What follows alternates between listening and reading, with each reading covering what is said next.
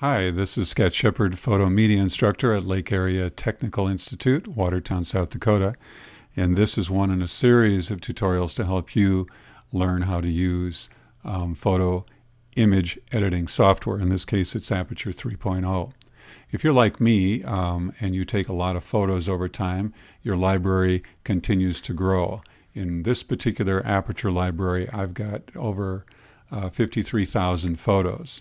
And if you're like me, you may be looking for a specific place that you took photos or time that you took photos or subject of photos. And Aperture has a very, very cool way of narrowing down the photos from a large number to a small number.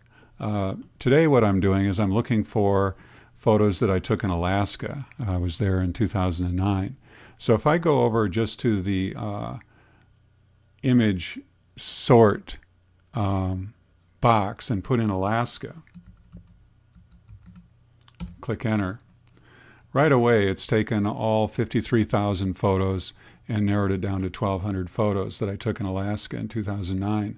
But that's not good enough. I would like to refine this search a little bit more, and that's when the filter tool comes into play. This little button that's right next to the window here, if you click on that, you get a dialog that looks something like this. Now, I've been using my filter tool quite a bit, and so yours may look a little bit different from mine. And I'll show you how you can customize it to find the particular things that you want to find. Now, in this case, I'm going to look for photos that have a rating of 5 or higher. Actually, 5 is the highest rating.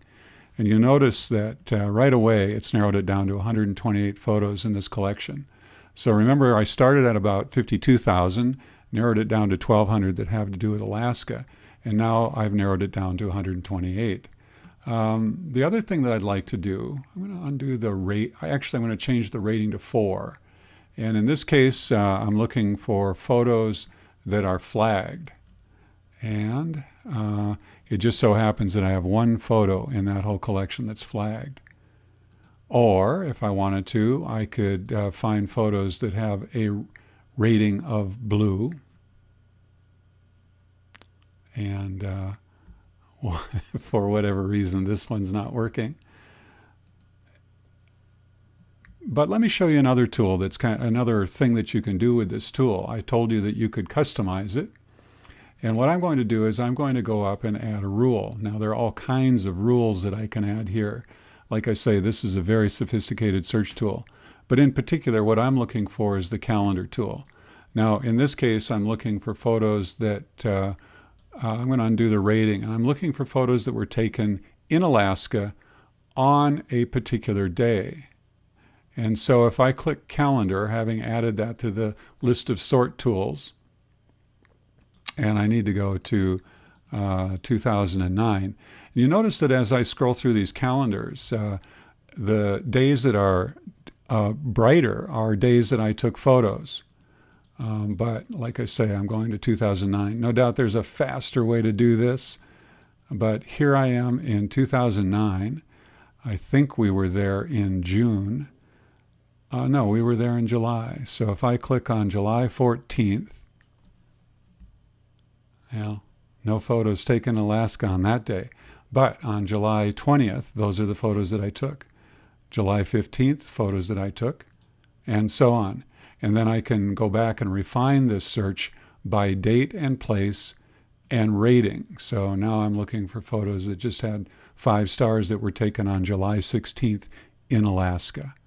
The last thing I can do is I can create, and I'm going to zoom in on this so you can see it, I can create an album with just those images in it. And if I click on that, I now have, zoom back out, I now have a dialog that asks me to name this. I'll put in Alaska. I'll click OK. And somewhere over here, I have an album now.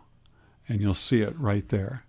So this is a very cool way to refine a search and then take the photos that you found in the search and have them easily located in your browser or your library over to the left-hand side. Anyway, this is a overview of how you can use the filter tool in Aperture.